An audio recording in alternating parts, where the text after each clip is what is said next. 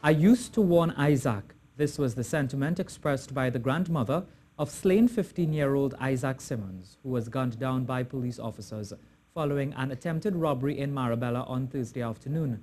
During that incident, Police Constable Anand Ram was also shot in the chest.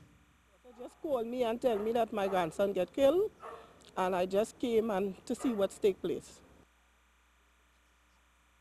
Ms. Rock said she used to warn Isaac many times about the company he kept. She also told him to stop robbing people, but she said he didn't take heed. Warning him concerning doing robberies, because he name been calling all the time with the police. The police said him just come and they always looking and talking to him. The police guy came one time and told me talk to my grandson because he's going to get killed one day. Well, the Trinidad and Tobago Police Service said PC Ram of the Gasparilla Police Station is in stable condition after undergoing emergency surgery at the San Fernando General Hospital.